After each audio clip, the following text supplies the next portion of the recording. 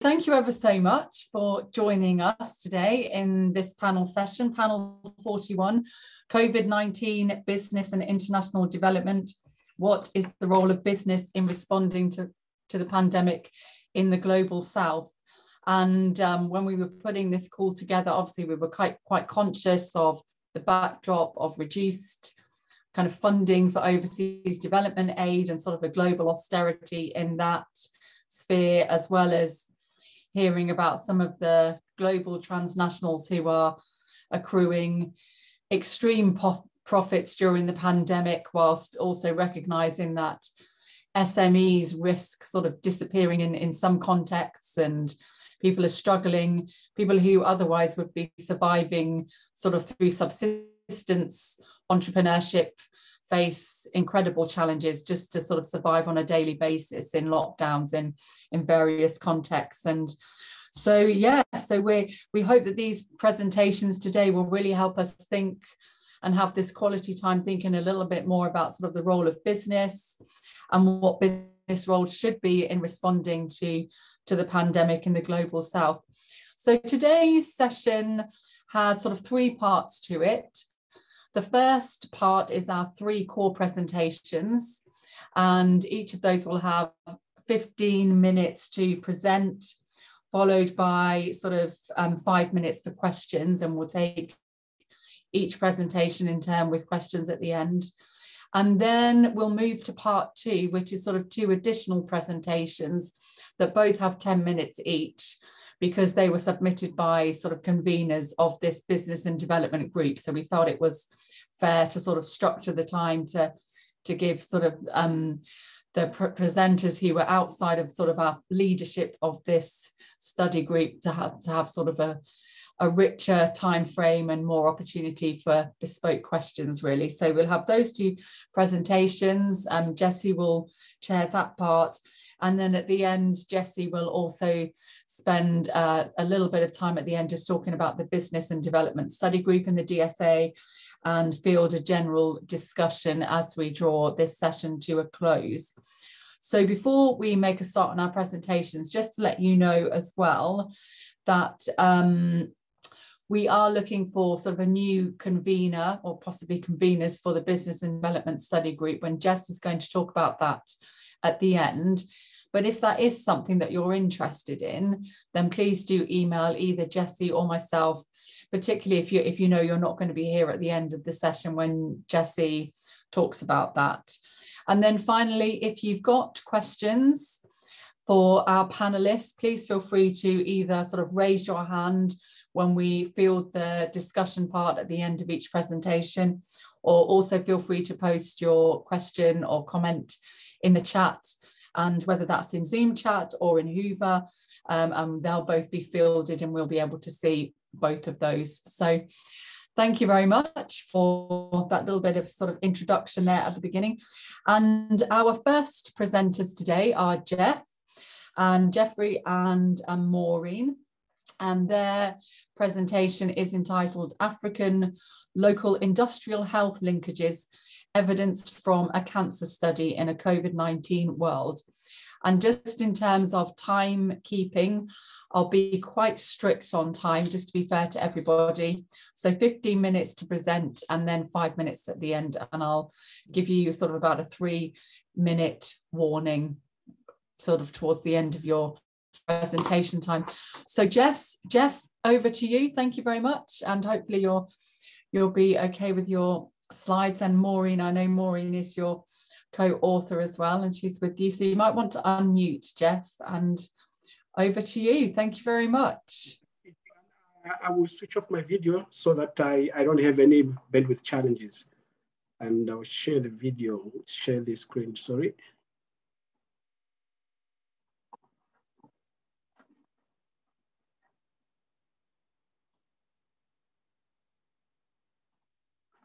All right, I presume everybody can see the screen now? Yes, we can. Yes. See. Great. So thank you, Joanne, for the introduction. And as you said, this is a co-presentation with Maureen. And so Maureen, please feel free to jump in at any time. So this presentation that we are that we're giving today is based on a project called ICCA, ICCA, which stands for Innovation for Cancer Care in Africa. It is a collaborative research project funded by the DSA, and it involves Kenya, Tanzania, the UK, and India. And most of the stuff that we're going to discuss today or present to the group is based on that work or the work stream that I'm involved in. That's looking at what are the dynamics that are involved for local production of cancer products on the African continent. But it also draws from a webinar that we held in October 2020, which is the one on the right, which looked at the local manufacturing for health in Africa in the time of COVID, and looking at the experiences and lessons for policy. We also further went on to produce a commentary in the BMJ Global Health that looks at some of the things that are fascinating that should be focused on. If you're interested in that, you can always use the links at the bottom. So one of the things that has always been fascinating, and Maureen has been in this field much longer than I was, when I joined around about 2010, we always used to, in conferences like this, be asked, does Africa manufacture or can Africa manufacture pharmaceuticals? And so this presentation, my apologies, the text is pretty small. It was a way of demonstrating that local manufacture of pharmaceuticals on the African continent has been going on for decades. And in that particular work, we showed that it started at least in the 1930s, that's for small molecules. But if you go to Egypt, Egypt started as far back as 1881 to produce biologics. So there has been activity that has been going on the continent. And part of the work that we did with this, demonstrating that this is what's going on in Africa, is actually, if you're interested, presented in this book, Making Medicines in Africa. It's an open access, free to access book that is there. And some of the things that we grappled with was, why if Africa has been producing medicine since the 1930s, why hasn't there been an acceleration of technological capabilities, upgrading of the complexities of the drugs that are produced on the continent? And so some of the things that we grappled with have to do with business models. Is it an issue of policy? Is it global value chains and the hegemony that's in place? Is it procurement strategies? And anything else that affects the sector? So if you looked at the previous slide, we saw that local manufacture has been going on at least since the 2000s. A lot of activity started occurring around about the early 2000s. So you'll notice that around about 2007, the African Union actually came up with the African Health Strategy. Around about the same time, they also produced the business plan for the pharmaceutical manufacturing plan for Africa. And if you proceed, you actually realize that 5 years later, the East African region also produced its own pharmaceutical manufacturing plan of action. And so did countries like Ethiopia. The thing that we found fascinating, or that I find fascinating about this, is when you look at a lot of countries, action occurs at national level. But if you look at the African Union, for example, it tends to produce or tries to solve things at a supranational level and then cascade them to the countries. And you can actually see this in terms of the roadmaps and the strategies that were being set. Now, suffice to say, around about 2020, our project actually started around about 2018, and around about 2020, that's when COVID hit. And what I'm going to present actually draws from the experience of COVID, and also draws from the interviews that we've done for cancer care. And I still remember around about 2012 at a conference in Addis Ababa, Ethiopia, and when we were asking, why hasn't there been this traction to produce pharmaceuticals for the continent? A delegate at that conference says Africa needs a disaster to wake up.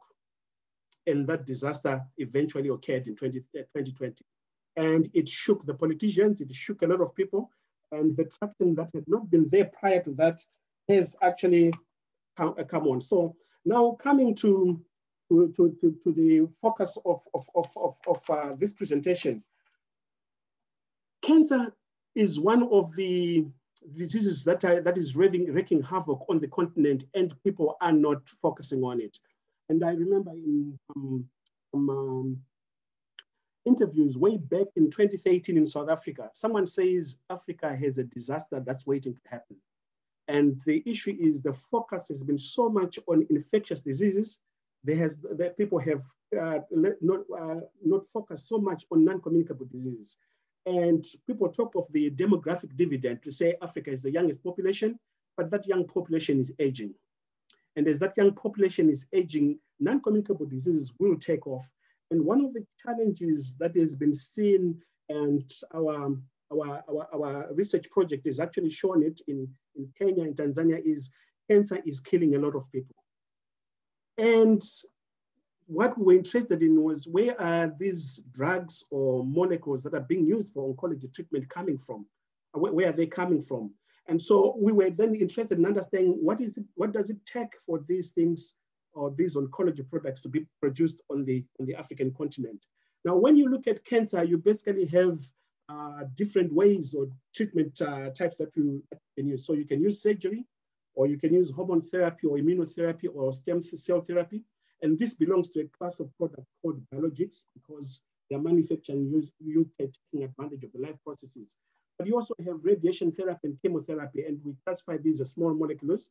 And if you have a science background, obviously, if you look at the size of the structures, the chemical drug is much, much smaller than if you look at cell therapy, for example. So initially, when we wanted to do this, we had actually thought, okay, why don't we look at this? But from the interviews, what actually emerged was actually fascinating. They were saying, yeah, we can talk about producing small molecules, your drugs. But some of the newer technologies are actually in biologics. And a particular class of those biologics are the monoclonal antibodies. Now, I won't go into the technicalities because we don't have the time.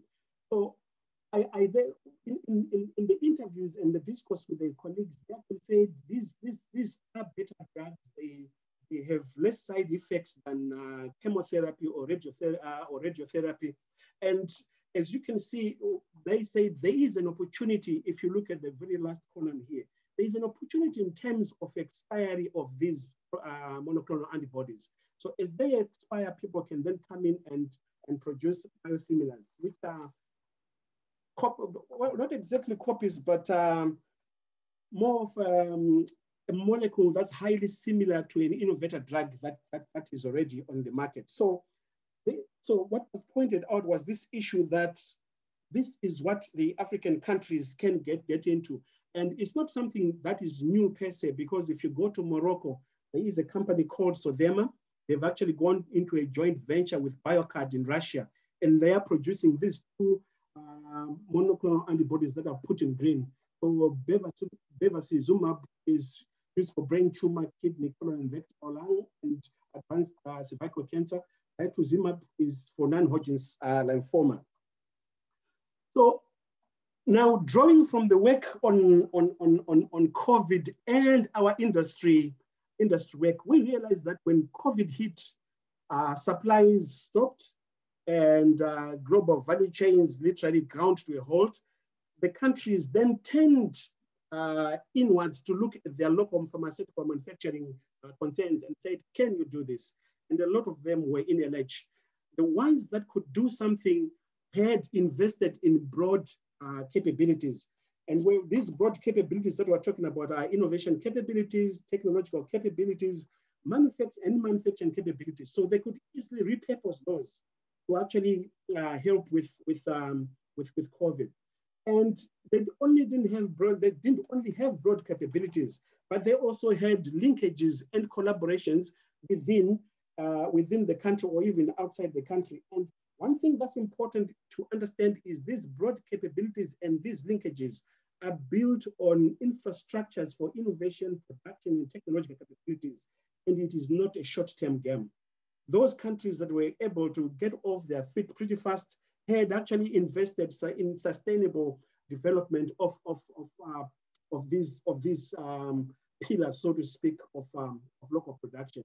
And one of the things that came out in that webinar was that the local public health system can be used as active industry policy to actually pull products onto the market and support the SMEs that Joanna was talking about earlier. So the local public health system is actually one of the pillars that can be used to support this, but we acknowledge that there is a limitation in terms of the skills and everything else. So there obviously needs to be centers of excellence that can be used to actually bring these things to fruition. Now, if you've looked at the press recently, there's been an announcement that BioVac in South Africa is going to be in a consortium with others. It's going to be used as one of those technology transfer hubs for the local production of mRNA vaccine, mRNA COVID vaccine. Now, this is in essence a center of excellence, but it is a center of excellence because that country, South Africa, has had sustained investments in institutional architecture and building cumulative institutional memories. That is the reason why BioVac has been able to do that. Now, I'm cognizant that I've got 3 minutes left and I won't overshoot my time. So one of the things that came up surprisingly in the interviews is if you want to produce monoclonal antibodies locally, who should do it? And what we found in our interviews is actually the local vaccine manufacturing companies are best placed to produce monoclonal antibodies. And if you are interested in innovation, you realize that monoclonal antibodies, if juxtaposed on vaccine manufacture, are basically an incremental innovation. And the reason why you would opt for an incremental innovation is you don't disrupt too much production processes. The skills required are similar. Your production infrastructure is likely to be the same, and you don't disrupt the business models, and the impact on regulation is also likely to be incremental. So that's one of the things. So if you look at the upstream and downstream activities that are occurring here, they are likely to be less, or not they're likely, they're pretty much similar in the vaccine manufacturing industry and in the monoclonal. And this is when whether you're dealing with a bacterial, viral, or cell culture approach. And so one of the things that we found fascinating in one of the companies that we interviewed is we realized actually that they have been very good at in-house technology transfer, but they've also worked with external companies, multinational companies, to actually out-license technologies that have been developed in Africa. So this is I may not have said this earlier, but this is actually work in progress in terms of our analysis. So we're saying this is actually possible because here is an entity in Africa that has exhibited everything that I said in the previous slide, and things seem to be working well. So in conclusion, what is it that we have found in terms of ICA and COVID-19? We've realized that in East and Southern Africa, there is no local manufacture of oncology products, except for example, in South Africa. And local production of the biologics is there in North Africa, in Morocco. But the issue of high safety standards and specialist handling for oncology manufacture is a key consideration if this needs to occur on the ground. And this brings in the issue of business models and business ownership. Will a family-owned company be able to grow big enough to solve the challenges that we have? And we're not so sure about that. And so reiterating the issues that I spoke about COVID, we realized that when local innovation and manufacturing scale-up was facilitated, it was because government used adaptable procurement and that broad-based industrial structure that was there to be able to be adept and agile to deal with issues. But there are still constraints in terms of local testing and accreditation and regulation. But the interesting thing is we have realized recently that there is action that's occurring in terms of biologics. Germany, for example, has donated euro 20 million to Senegal to actually come up with a new structure. And as I said earlier, South Africa has actually has been chosen as the site for a consortium for the local production of mRNA vaccine for COVID. So I am 22 seconds before my time. I will stop there so that I don't take them from others. Thanks.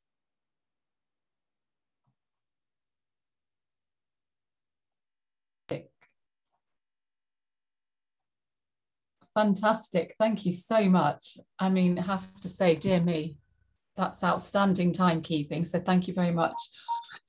Okay, we have about 10 minutes for questions. So it'd be great if either as we said before, please raise your hand or post questions in the chat. And I'm just gonna stop. There we are. Great.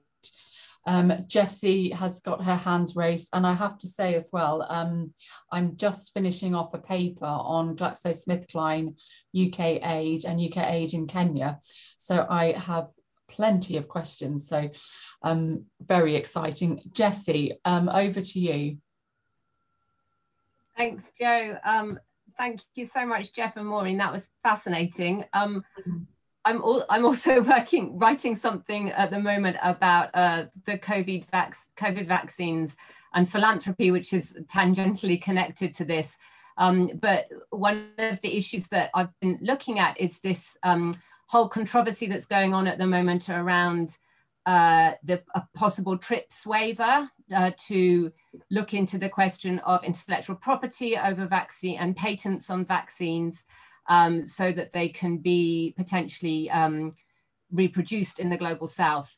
And I wondered if this is something that's relevant around cancer care and your analysis, and also your more recent analysis of what's going on during the pandemic currently. I mean, what you presented here was fascinating because you were concentrating on the really positive aspects, I think, of the already existing capacity in South Africa and other countries for the production of vaccines and other pharmaceuticals. But I wondered to what extent this question around patents and the transfer of knowledge comes into this discussion, and how much that's relevant. Maureen, you wanna take that one? Hang on. Yeah, why don't you start, Jeff? Yeah, so I'm wondering whether to switch on my controversial mind or. Yeah, go on, do it. Yeah. So I think the TRIPS issue is a huge injustice. Combining intellectual property and trade, which had never been there in history, I think is a huge injustice. I would latch on to Hajun Chang's kicking away the ladder. People arrive and they kick away the ladder. And if we look at the history of pharmaceuticals, Germany was way ahead in terms of the chemical industry. And the UK did not accept IP until they had caught up. And most of the people who have caught up in terms of the latecomers and catch-up, they've always ignored patents. Now, to then come in and not only enforce patents, but tie them to trade, I think is a huge injustice. So if you look at the HIV/AIDS scenario, countries like Zimbabwe, for example, actually ignored patents and declared a state of emergency and said, we will make these ARVs. And by 2002, they were making ARVs, and people who should have died did not die. But that is actually said that there are some people that were buried that could not have died. So the issue of intellectual property is, I don't know. I think I'll hand over to Maureen. For me, it's just an injustice. It's a question of someone who's already arrived and making sure that they become very extractive from the capitalist perspective and literally stopping the others from catching up. Maureen, over to you. I agree with Jeff. I mean, the TRIPS has always been a total anomaly. I mean, in what the WTO is supposed to be, which is, since it's supposed to, I mean, ironically, it's supposed to be this free trade organization. And in fact, of course, it's establishing monopolies everywhere. So I agree with that perception. But the thing I think that is important is that most of the medication that people need in African contexts, 98%, 97%, is off patent already. And one of the things that started us off, now nearly, I guess, 15 years ago, working on pharmaceutical manufacturing in Africa, was that, there was an enormous push around access to medicines, but it had absolutely no effect at all on the bulk of people's access to the bulk of medicines, all of which were off patent. So patents are important. They're important in crucial moments. HIV was a classic. There's another one here around vaccines and monoclonal antibodies and all of that. But they're partly important as signals of power. And the crucial set of issues, I guess, is that what you want is people to build up the capability to actually produce the bulk of what people need. And for that, you need a whole range of technology transfer issues, some of which are blocked by patents, but most of which are not. But it's nevertheless the case that it's the countries that have not been very interested in patents or have actively ignored them that have also built up the industry in question. So the political economy of power and markets in this story is really pretty complicated. And I think it applies, I'll shut up in a second, but I mean, I think it applies to vaccine issues now, the politics of it, in that I think waiving vaccines is an enormously important signal, and it will actually facilitate technology transfer.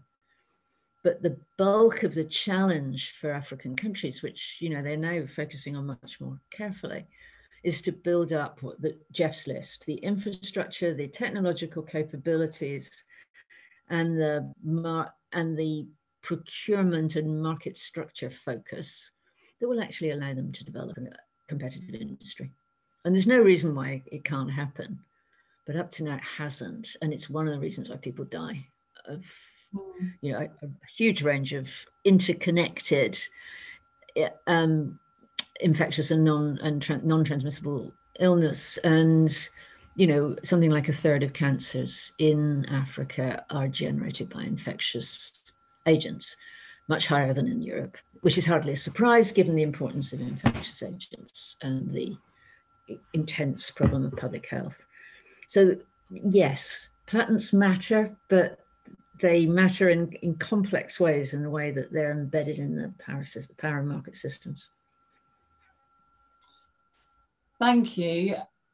We've got 2 more hands raised. I'm conscious we've got about 2 minutes left of this slot. So what I might ask is Helen and Louis to perhaps share their questions, and for you, Maureen, and Jeffrey to sort of note them, and then we'll sort of make sure that we try and get time to come back to those at the end. So Helen first.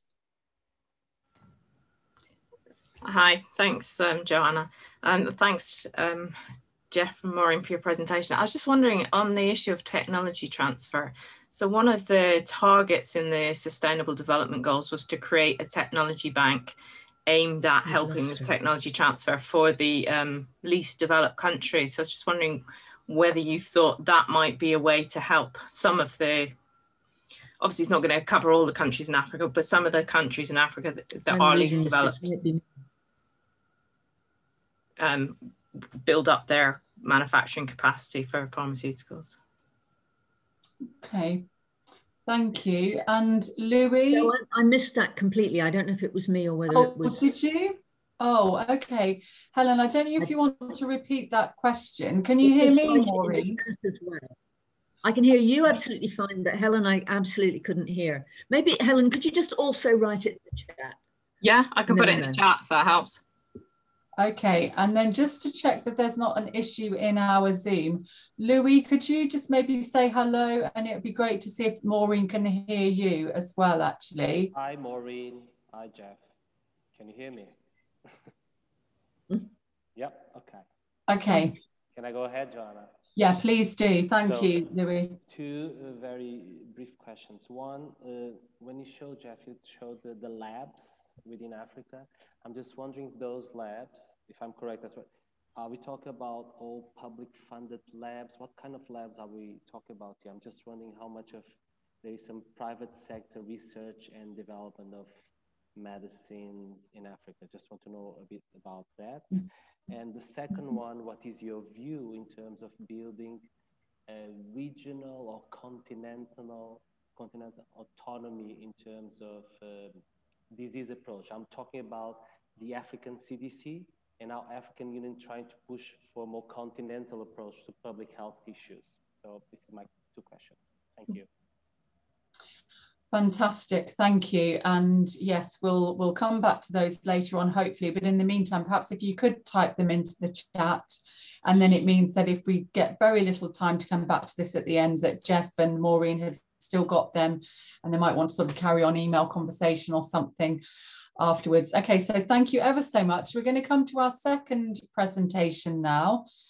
And we're going to be hearing from Aparna. So I know Aparna is with us, so perhaps if that can, if Aparna can just be spotlighted. Hello, thank you. And Aparna's presentation today is COVID-19, corporate social responsibility, and the triple bottom line. So you have about 15 minutes. I'll let you know when you've got 3 minutes left, and then we'll have a few minutes of questions at the end. So thank you ever so much, Aparna. Over to you. Thank you very much.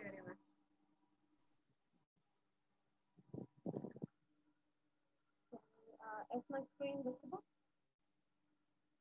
Not yet, no. Okay.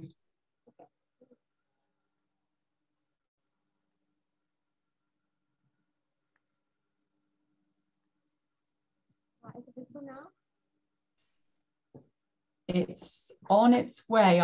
Yes, it is. Yes. You can just enlarge to. Yeah, is it full screen now? Perfect. Yeah, that's great. Thank you ever so much. Yeah, thank you very much. So today my presentation is about the corporate social responsibility activities in India and the context of it is the COVID-19 pandemic and the triple bottom line. To start with, philanthropy in India has always been a topic which was there in the habit of the businesses in India, but not clearly called as corporate social responsibility. So it was there in the traditional practices of almost all the businesses in the country to contribute a part of their income towards society, towards philanthropic activities throughout history.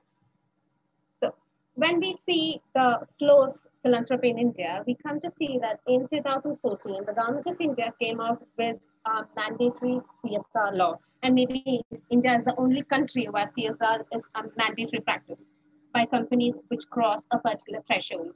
Like companies which have more than, let's say, 5 crores, that's like $500 million in profit, they have to contribute towards philanthropy, which makes a lot of companies eligible for the activity. So the introduction of the CSR law in India actually brought about a lot of change in how CSR was viewed as an activity which is voluntary considered or voluntary undertaken by the businesses all over the world. And then in India, suddenly it becomes a mandatory activity. So is CSR as voluntary as it used to be? So it became a very big discussion at a point of time. So after the legal mandate in 2014, India came throughout 2020 in a very good manner in the area of CSR activities and the funding for welfare projects. So CSR activities were actually aimed at increasing the financial inflow towards social welfare projects. And so we find that in 2020, by 2020 March, we had the pandemic getting hold of the country, and the government actually named it as a national disaster in March 2020 last year. So in when we look at the recent developments, India is actually in the midst of the second wave of the pandemic. But we can actually see that there are a lot of major shifts in the way the companies view CSR law and the way in which they adopt CSR activities and work with the social sector. So in the if you look at the if you look at the way in which the CSR law was implemented in India, we see that in the beginning it used to be something like a public relation. Almost all the companies were actually focusing on how they could show up there or maybe showcase their CSR activities as a way, or maybe a secondary manner of marketing and getting their names established in the society. And then it moved towards a way in which they try to strengthen community relations. So during the pandemic, that's what we see. There's a lot of collaborations between the companies and the companies, NGOs or civil society organizations and the government itself, because now is a time when actually the different stakeholders have understood that it's a time to work together rather than working in pockets.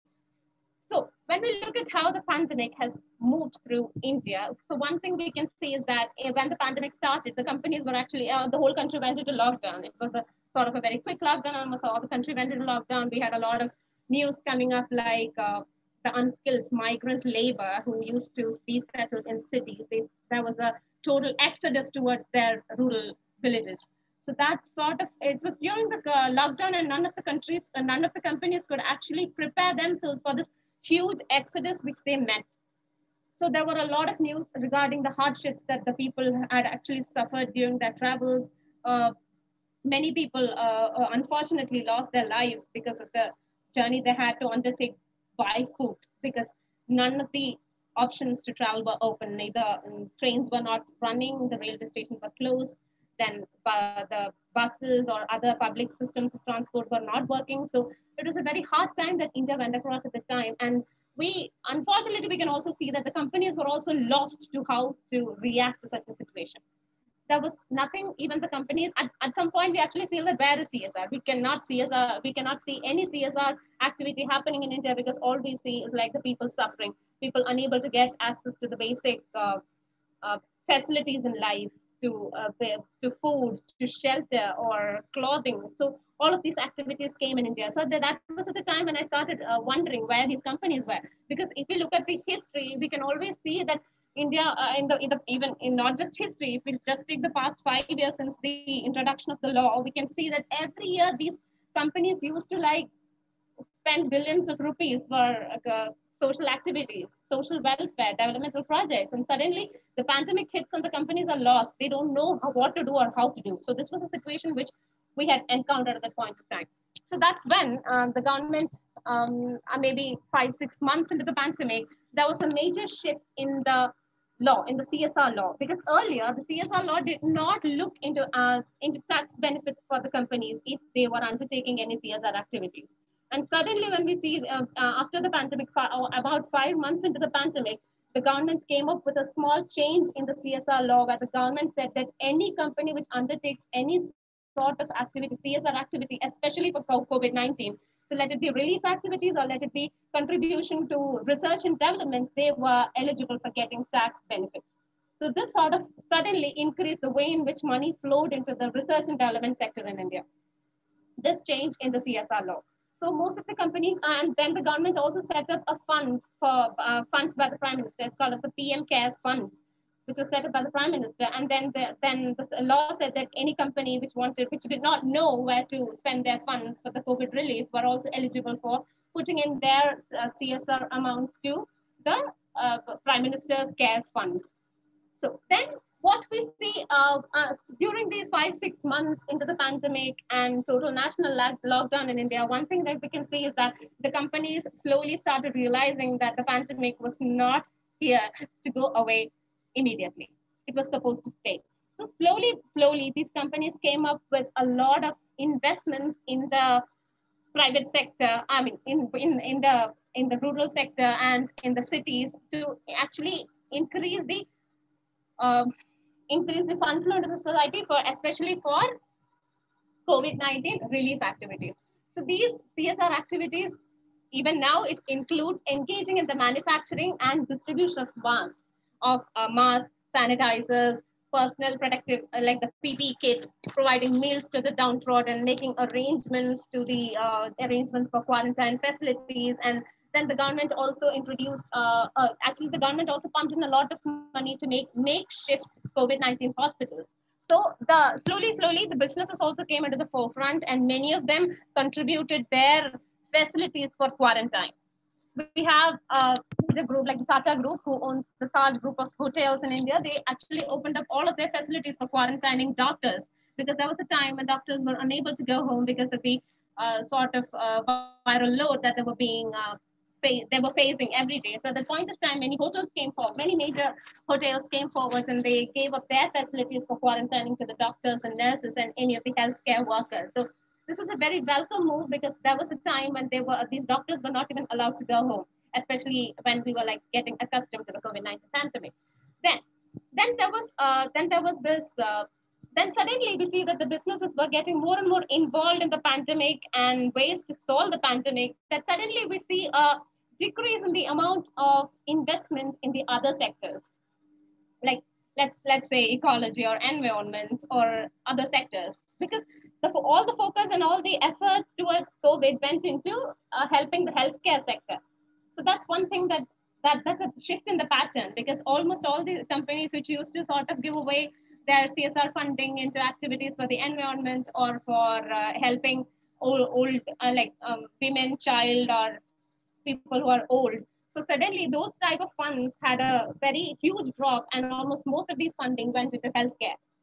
So that's one thing that we can see in this geographical spread of the funding during the pandemic. So here it's a very, so this graph I can explain that this is how the CSR activities were happening in healthcare and COVID-19 related activities across the past, in India, across the past 7, 11 months, 12 months.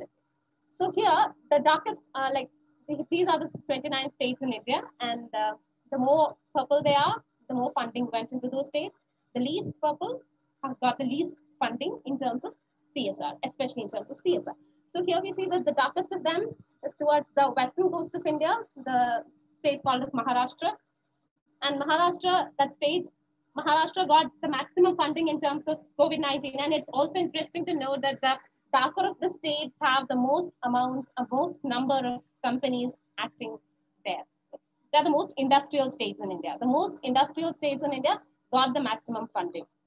So if we look at the western coast, we have Maharashtra, where it's called as the financial capital of India. Almost all the industrial activities, most of the industrial activities in India happen in Maharashtra. So they got the maximum funding, followed by, let's say, Karnataka with 10% funding. Karnataka is also home to most of the IT companies. It's called as the Silicon Valley of India. So obviously, most of the IT companies have their presence there, and they also contributed towards the COVID-19 activities in the state. And then towards the eastern coast, we have the state of Odisha, where we have 9% funding. There, we have most of the mining companies in India. These are public sector companies in India. Mining sector is a public sector, and most of the mining companies and most of the heavy industrial companies have their presence in Odisha. So we see a 9% funding in the state. So, so given that, let's go to the least funded states, like let's say down south, you have Kerala with just 1% funding, because Kerala doesn't have a lot of, Kerala is usually a government-run state rather than an industrial state. Kerala has most of their activities in the government sector, and then because of that, they got very less funding. They have a few companies, IT companies present here, but then this can be contributed towards their lower funding in CSR. Then towards the extreme east, we have northeast, we have Assam. Assam also got very less funding because there is a lesser number of companies functioning inside Assam's border. So this was how the spread was actually happening inside India. So when we look at how the capabilities of the human capabilities were actually enabled during the pandemic, we see that towards, as I was saying earlier, towards the start of the pandemic, we did not have many companies coming forward in terms of CSR and helping the downtrodden in the country or the rural people during the migrant exodus or any of the mishaps during the country. But towards the later period, like even now when we see the second wave, the companies are a major stakeholder in helping the government towards uplifting the situation of the poor or the unemployed and the unskilled labor in the country. So they have now started giving a lot of provision like food or shelter towards these people who suddenly find themselves on the road because of Aparna, three minutes, Aparna, yes, 3 minutes. Yes. So now we see that because of the pandemic, education sector is one sector which saw the maximum change coming in. So we also see that businesses from the other major part of businesses which is not contributing towards COVID-19 relief efforts have started giving in IT infrastructure to the students who are almost throughout the year they have been going to school online. So they have started helping kids in getting accustomed to online facilities to those people who are unable to afford it. They've been providing tuition sort of classes for them, especially from the rural areas where people are not able to get a good connectivity, internet connectivity and things like that. These companies have come up and they have actually given a lot of funding to those people. So the businesses at the moment through CSR, they have been trying to reducing the disruptions of decent living by even enabling better facilities for their own employees and the contract labor who are usually coming from the unskilled parts, especially in the rural mines, etc. So in conclusion, we can see that what we need during the pandemic is a collaboration between the government, businesses, as well as the society. None of the stakeholders can function during such a time individually. And so they all have to collaborate and bring about certain changes in the society, because businesses might not be able to sort of affect the people in the bottom of the pyramid. So at the bottom of the pyramid, where the NGOs and the CSOs have a better presence, so the businesses are actually collaborating with them.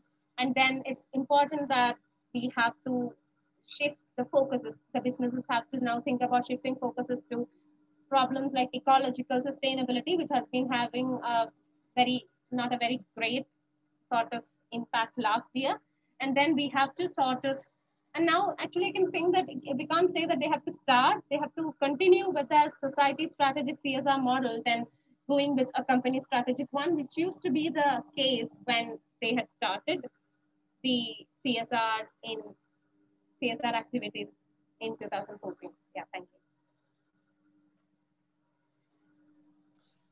Thank you very much. Another fascinating presentation. I think the only trouble with this session is that sort of 20 minutes for each presentation is not going to be enough. But we have a few minutes now for questions. Francisca, to begin with. Thank you. And thank you so much for a really interesting presentation, Aparna. It's just so interesting, and definitely within the work I'm doing as well. I guess I wanted to challenge a little bit. So two things. The first is obviously CSR has received a lot of criticism over the last 2 years. Is it really a way to provide that sort of business sustainability, help to mitigate some of that impact on communities and giving back? You know, is it still a thing that works, and it's all just a tick box for companies? And I guess the second one would be about whether I thought it was really interesting when you talked about how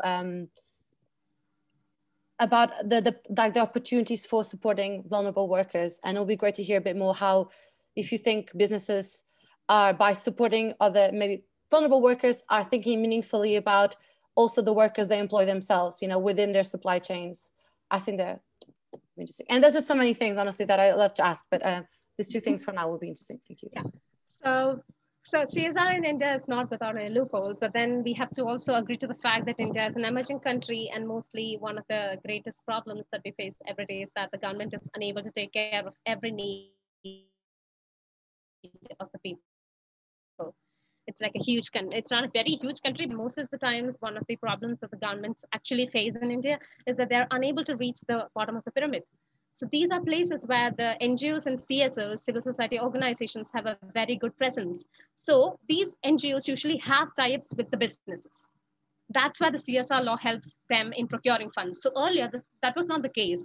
The CSOs and the NGOs used to have a lot of difficulty in procuring funds, because usually these funds were supposed to come from government laws and policies. And these funds usually get tied up in the process. You know, the government will suddenly say that, okay, we're going to give you this much of money. But by the time that money comes into the ground, that like comes into the hands of that NGO or CSO who have asked the fund, usually there's nothing left. It might be corruption, or it might be because of the red tapeism. We don't know. But usually that was a major problem. Even now it's being studied in a lot of detail. We have government policies which have a lot of money tied up in them, maybe as long as 40 years. The money never reaches the bottom line. So in that case, in that sort of a scenario, something like CSR is helpful. It's not helpful. It's not, I'll never say that. Even I have actually written a paper. I've actually critiqued the fact that CSR in India is a minuscule project of whatever the government is funding. Over the 5 years, if you take over from 2014 to 2021, if we calculate the total amount of money that has flown through CSR, that's absolutely peanuts compared to what the government would be spending on a particular sector.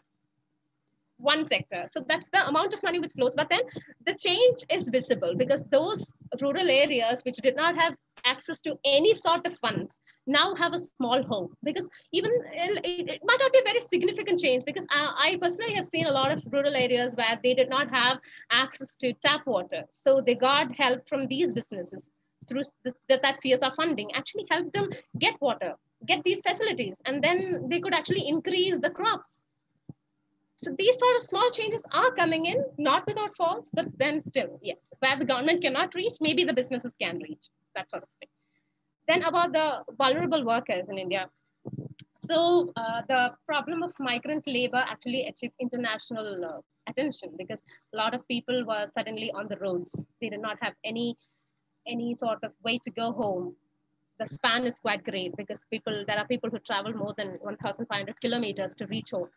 they travel for, like on foot, they travel for more than 10 days to reach from their place of work to their homes. So that sort of a thing happened. It's mainly because India has this problem of having a lot of illiteracy. Obviously, illiteracy leads to the creation of unskilled labor forces. And these labor forces usually come from those states where development is less, I would say. Because, you know, education plays an important role. If they are not educated at the point of time, they have to support their families. And so they start moving towards the cities, the urban areas. And then suddenly a pandemic strikes, they're on the road. They just don't know what to do. So these situations are there in India. I wouldn't say no. But then if we look at what happened after that great migrant exodus, now we see that these people have returned back to the cities. But now there's one more thing in the second wave that we see, that the government also had learned its lessons.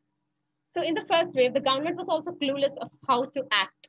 So they suddenly brought out this lockdown and everybody was on the road without food, without shelter, or without any source of any money and things like that. And then during the second wave, we see that the public transport system is not at a standstill. So it matters. The public transport system actually matters. So it's not zero. It's not like last year when the trains were not running, the buses were not running. This time we see that even though the situation in a few cities in India this time was very bad. In a few cities, we had a very high death rate, etc. People were actually craving for oxygen and things like that did happen in the major cities, the industrial cities, but still the situation was not like last year. We did not see any migrant labor issues. The companies came forward and then they started taking care of their migrant labor, their labor forces, etc. So changes are there. Maybe it's not like 100%, but then what we saw during the first wave, we have a totally different situation during the second wave. It's bad still, but the situation has changed in that way. Yeah. I hope I answered your question. Thank you. So interesting, honestly. It's, I think you make some really fantastic points. But I'll leave other people to ask questions. Thank you, Francisca. Anyone else? Questions for Aparna? And obviously, thank you, Francisca. Great question. Is CSR a tick box exercise? Yeah, we could have a long conversation about that between the people involved in presenting and being a part of this panel today. But any other questions for Aparna at this stage before we move on? Okay, I think we'll pause there. Thank you ever so much, Aparna. Again, yeah, fantastic presentation, very interesting. So we'll come to the final presentation in this first part of our session today. We're going to come back to Francisca now. So Francisca's presentation is towards new models of accountability, addressing modern slavery in global supply chains during the COVID-19 pandemic. So have 15 minutes, Francisca, and I'll let you know if you need it, when you've got about 3 minutes left. So thank you ever so much. Over to you. Thank you for the great presentation, and to everyone. It's just such an honor to be sharing this work with you. Unfortunately, my colleague Ellie wasn't able to join me. Hopefully I'll do justice to the presentation that we put together. So just for a bit of context, I've worked for Walk3 over the last year. Can you hear me well? Francisca, yes. Sorry, go on, Lewis. Just George, he needs to go, and it would be great, really, because he has a meeting at 3:30. I thought you're going to allow him to speak now, and Francisca. We can stop. No worries. It's the same for me. Sorry about this, because. No worries. Yeah. It's the same for me, actually. It's okay, Joanna. Sorry, do you need to go as well, Francisca, at 3:30? No, I don't need to go. No, I'm okay. Yes, there we are then. Yes, so over to Louis and George. Yes, you have 10 minutes. Sorry, yes, I know we kind of kept our spare minutes towards the end, so knowing that things probably run over. But yes, please. It will be George presenting because he was doing all these interviews that he would like to share with you. So okay. George, if you want to come on board. Thanks a lot, and I'll share my screen. Can you guys see it? Yes. Okay. Thanks a lot. It's a pleasure to be here, and as Luis said, we just wanted to share with you some preliminary work we have done around big business and COVID. I think similar to this presentation, we also wanted to look at the actions that certain African companies were taking at the COVID time. As you may know, actually, Africa is home to a fairly large amount of what we call corporate giants, that is companies that have more than 1 billion in revenue. And they are present in a wide range of sectors, from technology, retail, media, financial services, etc. And I think it's really interesting to see the dynamism and transformation of these companies. And I think that despite the fact that they are extremely relevant in Africa, they're actually fairly understudied, both from an economic and from a development perspective. And I think there isn't a lot of work done in general to see how they act, what they do, and how that differs from, let's say, the more established Western multinationals. You know, at a time, and I think you mentioned this in your introduction, right, where many Western governments and donors left Africa, we thought it was interesting to see what actions some of the local players were taking in the market.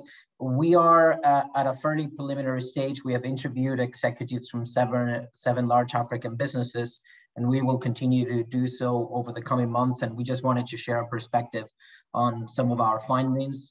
These are the companies that we interview, and they represent, let's say, a good mix of sectors, geographies, and all of them are fairly large organizations on the continent. And then here is a preliminary list of other companies that we also want to interview to incorporate in this study. I'd say the first message that we want to pass is that, you know, the response to COVID-19 was fairly rapid.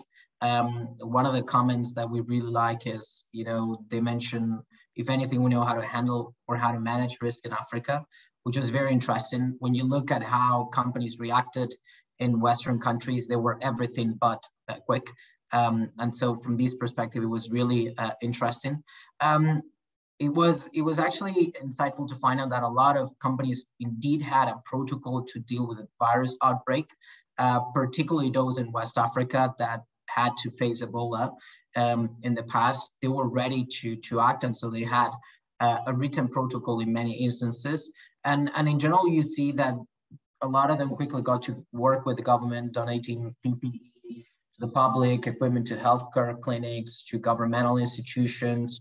And you see that some companies in particular took a fairly active and prominent role. So for instance, here we would like to highlight the work of the Dangote Group, that even before the first case in Nigeria came in, they implemented an incident action plan with the Nigerian Center for Disease Control. And they actually provided the government and the public with a lot of equipment. So for example, ambulances to the airports, and they leveraged some thermal cameras that were provided to the 4 main international airports in the country. So thanks to Dangote, Nigeria actually had some of the most advanced virus identification capabilities in the world, just when the crisis started, right? So things that, you know, just a big business decided to do for the sake of the country and probably of their own business. If we highlight some of the actions that we had identified in the course of our interviews, I mean, obviously one of the first things that they did was protect their workers and customers. They did a lot of work donating PPE and essential goods to the public. Interestingly, a lot of them were actually really active in terms of raising awareness. As you know, people in a lot of African countries do not trust their governments too much, but they do trust their companies. So the role that some of these organizations play in raising awareness, in passing on certain messages was really important, right? So, you know, we heard that if the government asked you to put on a mask, you did not do it. If an influencer that was paid for by a corporation did that, you paid more attention to that. So that was really interesting as well. And then we saw that in most instances, a lot of the basic equipment that got into these countries came from companies as well, right? It is the case of Shoprite Group in South Africa or Sasol. I would also mention in general the whole notion of shifting or leveraging resources that were used for other things. So in general, what was really impressive is that a lot of the marketing budgets of these organizations quickly were shifted to manage the COVID crisis. So that was, at least for us, something in terms of the impact it had, very interesting. Also, a lot of work that was done was around mitigating the economic impact. So we saw, as was the case in India, we just seen that a lot of work around trying to mitigate the impact that this had. So you had issues like free data plans. You had issues around facilitating communication. You had a lot of donations of meals. Also, interestingly, they also try to facilitate solidarity within the country. So there were a lot of digital solutions that we found interesting that were meant to help Africans help other Africans. So for instance, we saw cases of virtual vouchers where Africans could share money to others. We saw waive fees on money transfers and mobile transactions, right? So, you know, in a fairly cashless society in many respects, this was really interesting as well, a way to get money in particular to rural areas.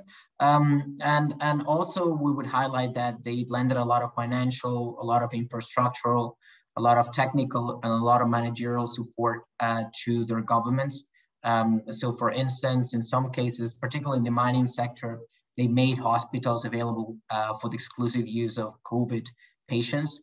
You had big multinationals that came together to donate money at scale, and they put forward some coalitions. And these coalitions were pretty holistic because not only they provided funds, but they also provided equipment like ventilators, and they also provided technical assistance. So they brought in expertise from abroad that could advise some of the governments, and these was paid for by these multinationals, right? So these are kind of a summary of some of the things that we had identified.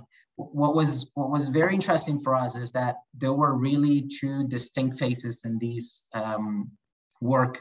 One was roughly from March to August, where companies did not really wait for the government to act. The governments were overwhelmed. A lot of the donors were not there. There wasn't really a lot of help coming, and so they stepped in. But the minute that the governments, the African Union, and other international organizations started getting involved, actually a lot of these organizations decided to withdraw. In some cases, it was because they felt that they were no longer needed, so somebody else was doing the work. But in other cases, and I think this was a comment we heard multiple times, they were concerned about the mismanagement of resources. So they argue, you know, if we're going to be providing the money, or we're going to be providing assistance, and what we're going to meet on the other side is the endless corruption that we typically see, don't count on us. So this was really interesting hearing this perspective, you know, how they were willing to step in just until the government got involved, right? So, you know, we thought this was an interesting insight to share.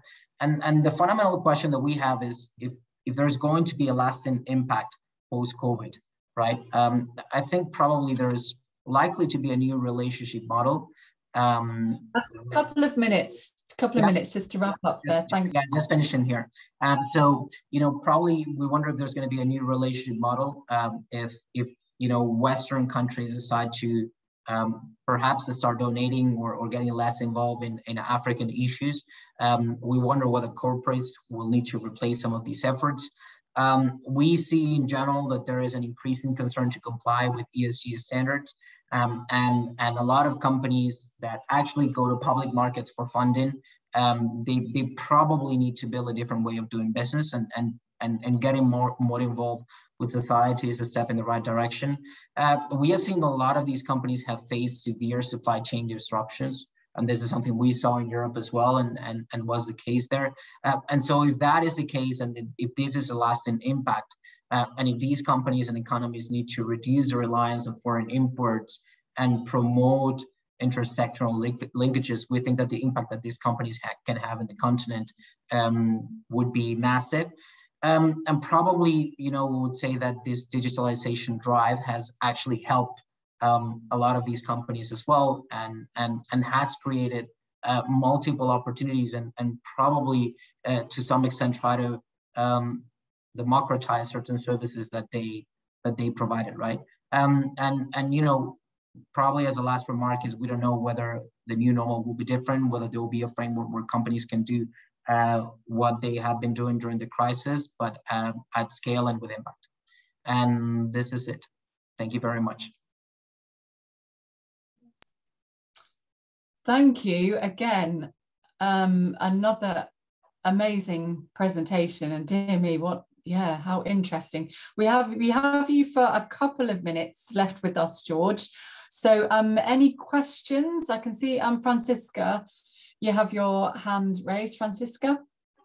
If someone else has a question, please go. No, you were in first, so off you go.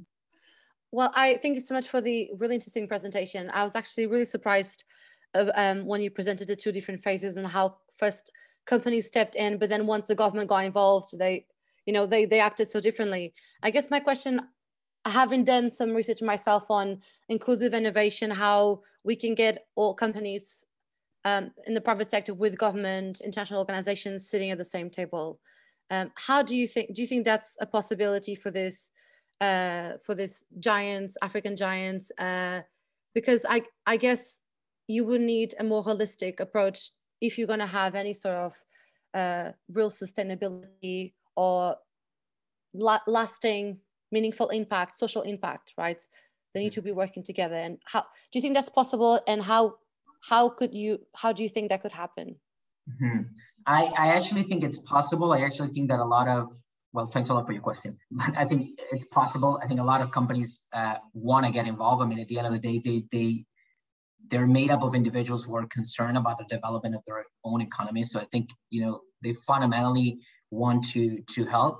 I think probably the system doesn't work for them in a sense, right? And you know, because also there are a lot of concerns always when these organizations get involved with the government, they're probably a bit hesitant to engage in those discussions. So we think that if there is a right framework, if you have, for instance, the right fiscal incentives, if you actually stop treating them as the enemy and start treating them as an actor that can help, I think a lot of these things will make a difference, right? The issue, and this is what you see, and it's a bit unfortunate, is that there isn't a lot of engagement between the government and these very large corporations. And in general, the development industry, quote unquote, doesn't really care about them. You know, doesn't really see them as, I guess, relevant actors, right? So everyone is very concerned about SMEs and micro companies, and they should be, but sometimes we forget that you get more impact if you start focusing on the top of the pyramid. So I hope it happens, and I think there's hunger for that, but you just need a different way of doing business. Thank you. That's thank you. It's good to see. No, there's hope. There's some hope. Yeah, at least I'm hope. I see that someone else wants to ask a question. I will stop now. George, do you have time for Maureen? Yes, I have time for another question. Yeah. Okay, go on. Go ahead, Maureen. This is quick. I was wondering about Chinese firms and the subcontinent and in sub-Saharan Africa, and in particular, whether you tried talking to Huawei and what they said, what their general approach is. So we approached a Chinese firm, a very large Chinese firm. They were not very forthcoming. I think I would say that in general, they're not very keen on sharing what they have done, and yeah, I don't think you will be hearing a lot from them. But we approached them, and we had a conversation with one of them, but we didn't go very far with it, unfortunately. It would be great, I mean, if we can connect with them and try to understand what they do, but yeah, they don't share that much. They may also, I'll stop now, but they may also have a less of a kind of style of how to respond to this kind of questions. Yeah, yes. I think they play a really interesting role, but it's not always that transparent. Yeah. Thank you. And would you have time for one more question, or do you need to go now? I need to go in a minute, but yes, if it's brief. Okay. Aparna, and then George, well, I'll leave it with you for sort of, obviously, if you're still here in 5 minutes time, then I'll say stop now, but over to you. No, 1 minute, I gotta run. Yeah. Yeah, I won't take a lot of time. I just wanted to tell you something, because I felt that this was like, it was like a revelation. You know, if both of us were talking about two different parts of the world and how the companies, the businesses in those places looked at the pandemic. So for me also, it was a great learning listening to you, just to know that there are countries which can actually foresee what's coming up, not like what happened here, or maybe the majority of the world, what I was talking about. So I felt interesting that if you could just sort of expand your study towards transnationalism, like looking at how these same companies performed at other countries where they're present, it might actually lead to a lot of insight. Yeah, it's interesting, but multinational corporations from other. Yeah, it's interesting, and I got to run, but I'll answer to that briefly. It's interesting, but a lot of these multinationals had a local strategy in each country, right? So their actions were not necessarily focusing on exclusively on their home countries. And when you look at what they implemented, they actually did so across a number of countries. So you could see the MTNs, the Ecobanks, the Dangotes, they implemented a similar strategy across a wide range of markets. So I guess they had that perspective. And now I'm really sorry, I gotta run. Thanks a lot for inviting me, and congrats on the work you've done. Thank you very much. Thanks a lot, guys. And thanks, Luis, for his work on this. Yeah. Thank you, George. Sorry you have to run, but thank you ever so much. And yes, I'm going to come back to Francisca now. Gosh, our time is flying. But Aparna was just asking there about obviously sharing contacts. I know that when we've sent out emails to everybody, that everyone's email is in there anyway. But I think if you're definitely interested in sort of continuing some of these conversations, or you're happy for people to contact you, then please just post your email in the chat.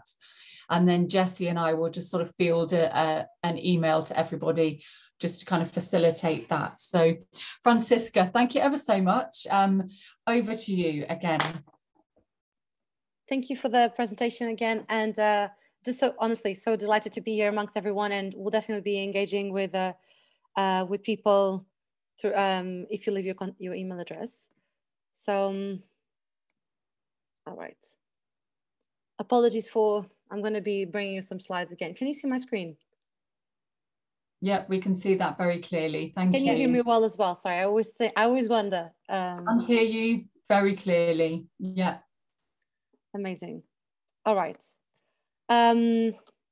Well, so I did this research with my colleague Ellie Williams, who's, like I said, not able to join us today. And this is reflects part of the work I've been doing over the last year with Walk Free as a research analyst. So they are an Australian organization whose aim is to end modern slavery within one generation. They produce the Global Slavery Index. And as part of that work, we're looking at government responses to modern slavery, to different forms of modern slavery, forced labor, human trafficking, and across risk, legislation, prevention, but also we've now been looking at businesses as well, business responses. And I think that's what I bring you today. Our presentation is called Towards New Models of Accountability, Addressing Modern Slavery in Global Supply Chains. And I should also say that I'm now a PhD student at Royal Holloway, University of London. My research is also within the remit of the UNESCO Chair of ICT4D and the UKRI South-South Migration and Equality and Development Hub, or MIDEC Hub, and I'll leave the links in the chat. Oops, I forgot to put my, could you please let me know once I only have a few minutes left? I will do, don't worry. Thank you, brilliant. Okay, so I guess this research, what's the focus of this research is really understanding how not just businesses in general, but fashion brands, how they're responding to modern slavery and supply chains during COVID-19, and particularly highlighting the role of civil society and pushing for more corporate accountability. And we will get to define that in a second. But what is modern slavery, and and why is it so prevalent in global supply chains? Modern slavery is an umbrella term that refers to the most serious forms of exploitation. If we try to imagine exploitation within a continuum, we can see that minor forms of exploitation can then progress into more serious forms of exploitation. For example, unpaid overtime, contracts not in a worker's language, withholding of documents, can then progress into more serious forms of abuse and exploitation that can turn into forced labor indicators, and end up in leaving a worker trapped in a very, very difficult, vulnerable situation. Some of the worst forms of modern slavery are, amongst the forms of modern slavery, we have also early and forced marriage, which is not within the scope of this work. We have human trafficking, and we also have sexual exploitation, other forms of sexual exploitation, and debt bondage, which is very much linked to global supply chains and to forced labor, unfortunately. So within the what Walk Free has produced as the global estimates of this heinous crime, we have estimated that just within the global supply chains of private corporations, there are an estimate of 16 million victims. And like I said, the most common forms will be debt bondage, when migrant workers, for example, have to keep paying a fee that is significant, because a significant portion or the majority of their own salaries at destination, or under threat. Forced labor, where the movement can be restricted, their documents can be withheld, which means they cannot leave, they're not being paid, and also human trafficking, which includes the moving element of the exploitation. We also know about modern slavery is that it is a gender problem. At Walk Free, we launched a report last year called Women and Girls, and actually I realized that although it says Walk Free 2018, we have launched a specific report just on how women and girls supply chains are most vulnerable to this, because they work in the informal economy, or because they work in industries where labor protections are very slim, for example, the garment industry. And so 71% of all victims of this crime are women and girls. Going back to the business, understanding a little bit what is the role of business here? We have seen that over the last few years, we have started to talk about why businesses need to protect, prevent, and remedy human rights violations in the supply chains. And this started because some of these major failures. I know Rana Plaza, the building collapse, was probably one of the most significant ones that people remember. Rana Plaza building had around 30, it sourced for 30 international apparel brands. And so it was very significant. And because of the number of people that died and got injured, it received international attention. And from that resulted then the Bangladesh Accord, which I'll speak in a second. But there's been other incidents as well, very significant. And in a report by the Clean Clothes Campaign, they've mapped all of these.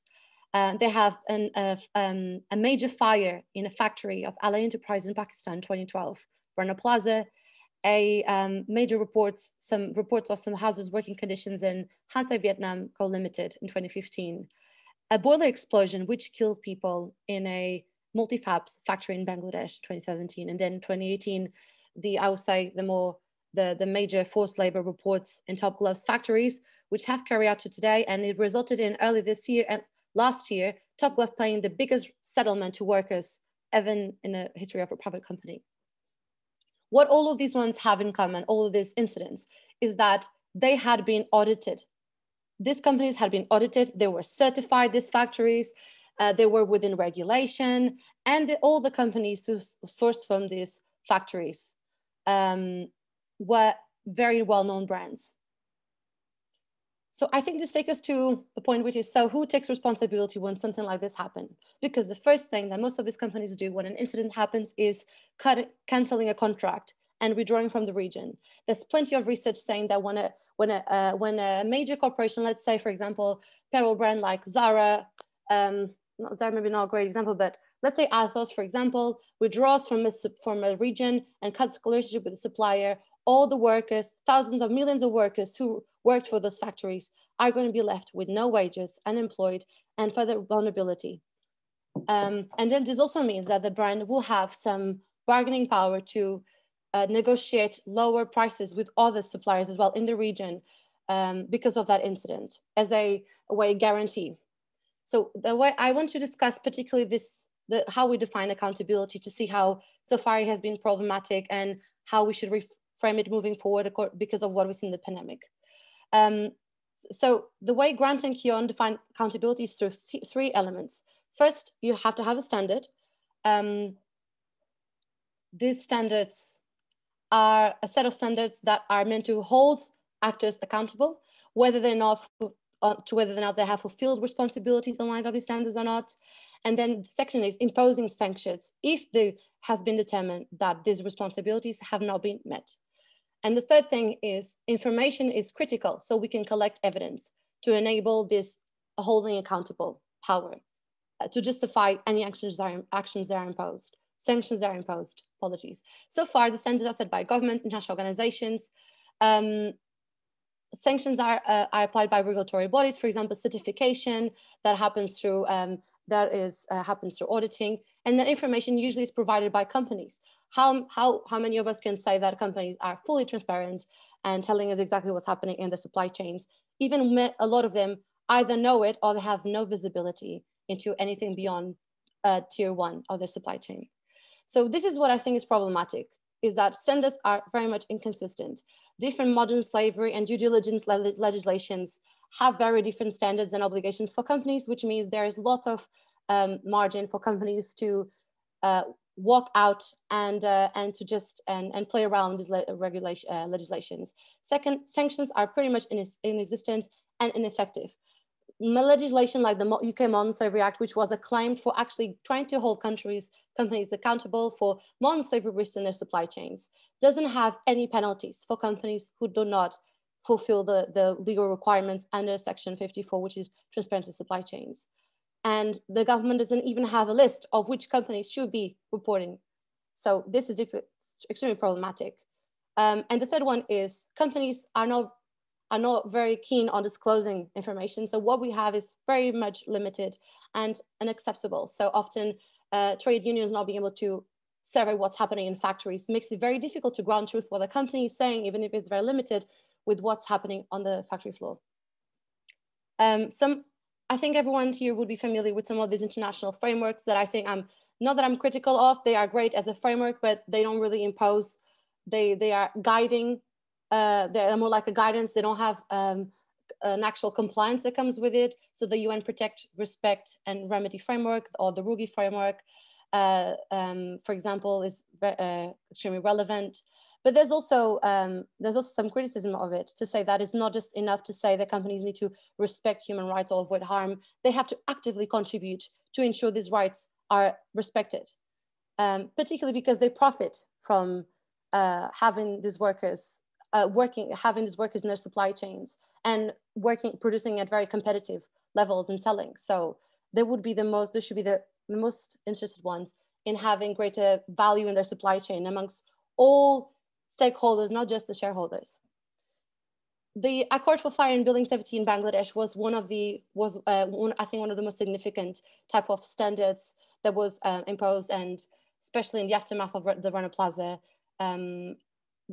building collapse. It encompassed over 160 brands, 1,600 factories, and over 2 million workers. And while this was alone not enough, it provided some sort of accountability for companies. But we also know that this independent legally binding agreement has expired as of 30 May this year, and there's no plans yet to replace it with a new one, as there's still negotiations ongoing. So right now, in the most vulnerable, one of the most vulnerable times for workers in the garment industry in countries like Bangladesh, there's even less protections available.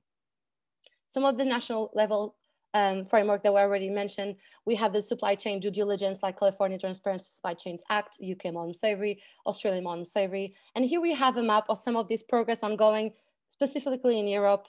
But we can also see that although there is some adopted law, which is the green, countries in green, like Norway, Germany, or France, in blue is the civil society. And this is what I want to bring you today, is precisely the role of civil society fulfilling the shoes for the big corporations. I don't need to tell you.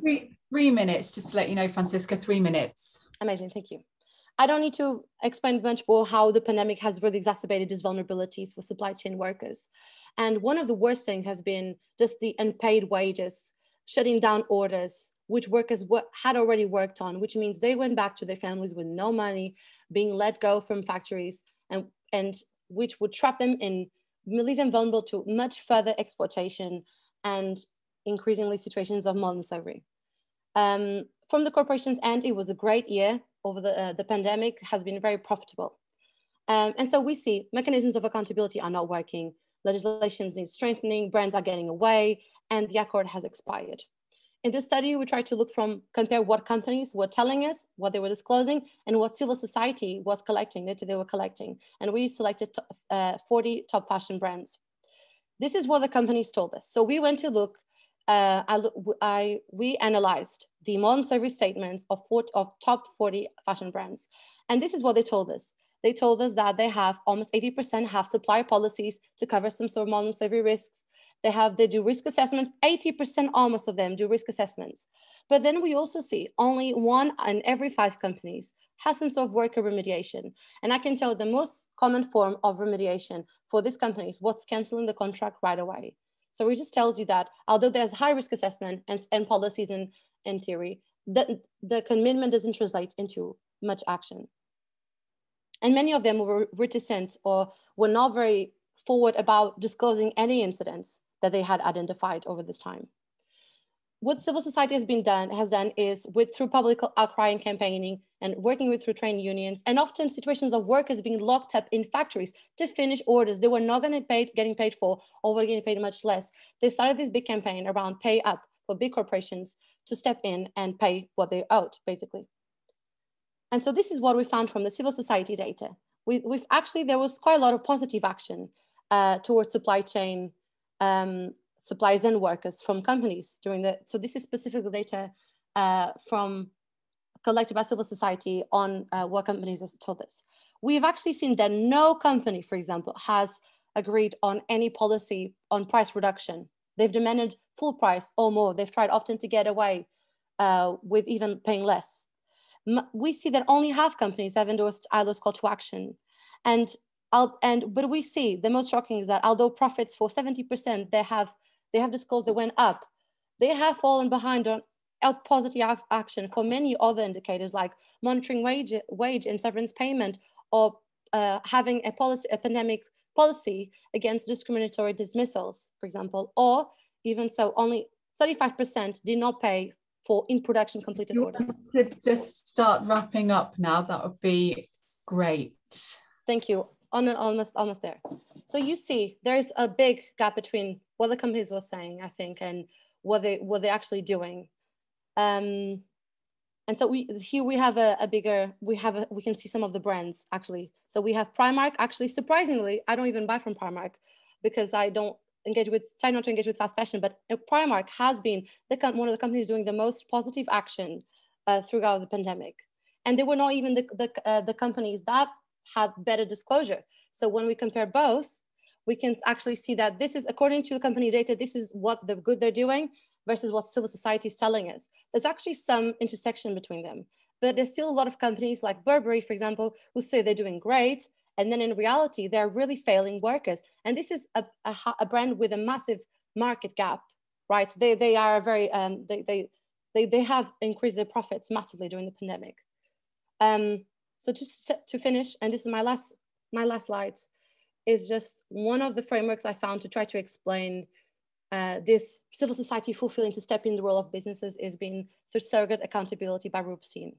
And so he says that when there's such an inequality between power wielders, which is in this case corporations, and accountability holders, which should be the workers and trade unions, you need to try to think of accountability, another model for accountability. And this would be maybe a different model, like a surrogate, who will step in to help an accountability holder to hold power wielders accountable for any abuses, for what's their responsibility. And it's not just setting the standards, but also collecting evidence and sanctioning. And in the sanctioning, that is us, the consumer. Consumers went up to social media, participated in the pay campaign and said, I'm boycotting these brands because you're not paying your workers. We've seen on TikTok and all over social media how this happened. So we have become, in a way, we have become part of that, of this accountability model, where we can help sanction companies, and civil society can fulfill the rest. And so this is how we would complete the model according to what we've seen in the pandemic, which is standards are also set by advocacy organizations that collect information and provide recommendations to inform policy, and ground truthing, which is so important. We as consumers help provide their sanction because reputation matters more than ever, much more now. And the information has to come from the workers who are obviously have the lived experience and civil society to help amplify and boost the experiences. Thank you. Sorry for the delay. Jessie. I think I got a bit lost in the beginning. It was, sorry. I'm going to hand over to Jessie now. Thank you. Thanks, Jen. Thank you, Francisca. That was really fascinating. Such great data that you've got there. I'm afraid we're really running behind time. There's just so much interesting work to discuss. I think we maybe just take one question now for Francisca. And then if we've got time at the end, we can take a few more. If anyone's got anything they'd like to ask Francisca now. No hands going up. Okay, maybe in that case, we'll move straight on to Joanna, who's our last paper and is just going to speak very briefly. And then we can come back to questions. If there's anything for Francisca or for any of the other papers at the end, then we'll take them then. Thank you. Go ahead, Jo. Thank you. And this is probably the wrong way around, I'm guessing, in terms of what you can probably see my presenter slides, I'm guessing. Yeah, we can see our next slide. Okay, bear with me. I'll just swap them very quickly. Hold on. This always happens to me and I'm never quite sure how to stop that. Move that there. Try one more time.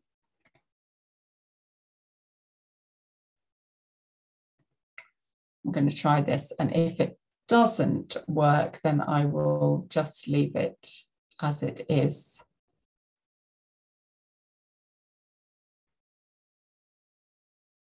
How is that now? I think it's the same. That's great. Yes, no, that's okay. That's perfect. Okay, yeah. Great. Thank you. So let me just put a timer on. I'm going to be 4 minutes. Okay, thank you ever so much. And yeah, thank you everyone for being part of our panel today. I'm just going to introduce you briefly to a paper that I'm involved in writing with my colleague Simon McGrath here at the University of Nottingham and a colleague Primo Adoye in Uganda. And we're asking the question, what next for international oil companies and multi-actor skills development partnerships?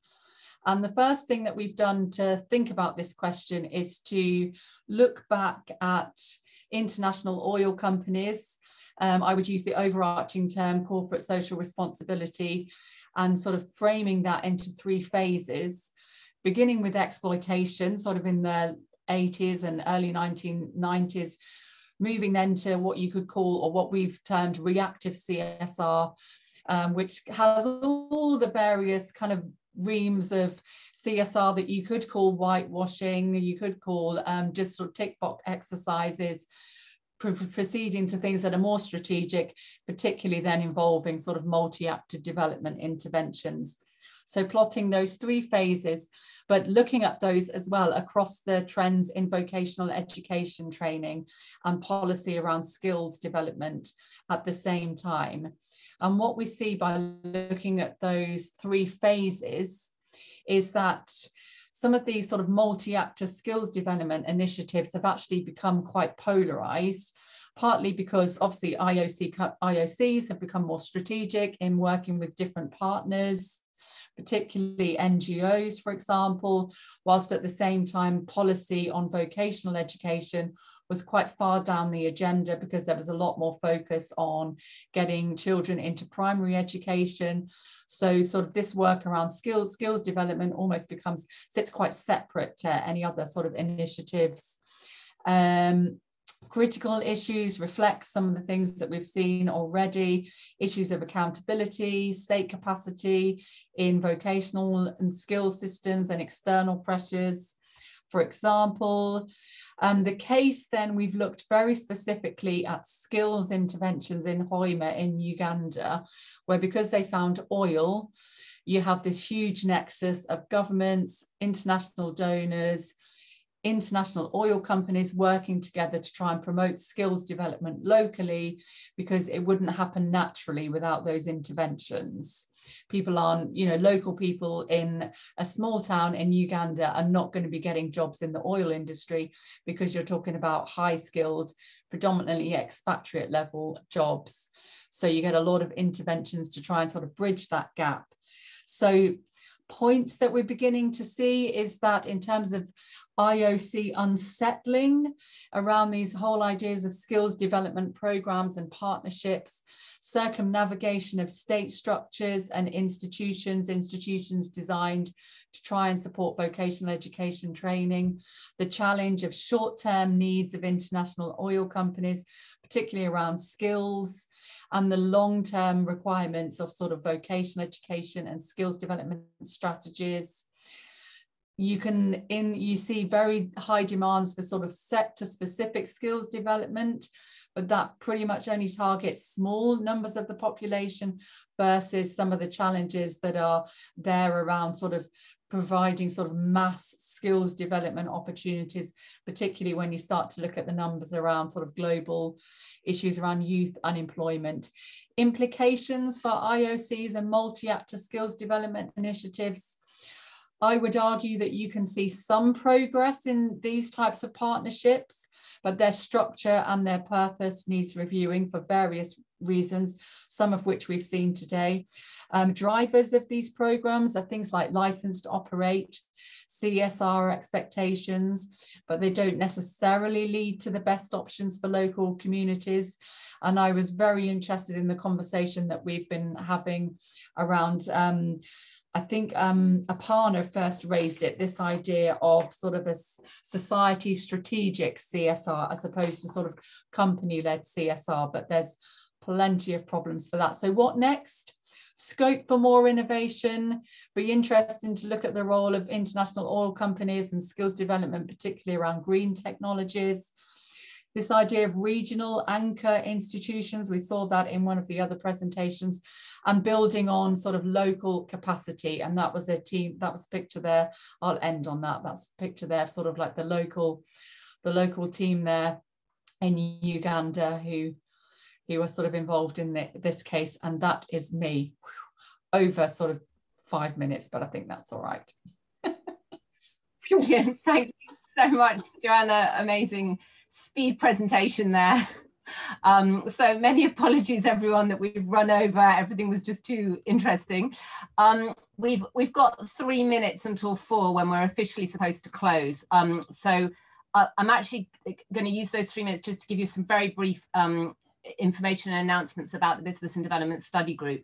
After that, Heneen, are we allowed to stay in the room if you're able to do that and don't have other commitments? Yeah, I'm not sure if we're allowed to do that. Okay, fantastic. So maybe, I mean, I apologize again. I know that we've gone over time, but if anybody would like to stay after 4, I can certainly stay on and maybe we can address some of the extra questions that have come up. So I will take 2 minutes just to quickly tell you a little bit more about the Business and Development Study Group. We are, first of all, if anybody is not already on our mailing list, we've got a really great mailing list, about 150 people on there. If anybody would like to be on that list who isn't already, to hear about future events that we're organizing and to share resources, please post your email in the chat box, or to me personally in the chat box, or email me directly and I'll make sure that we put you on the list.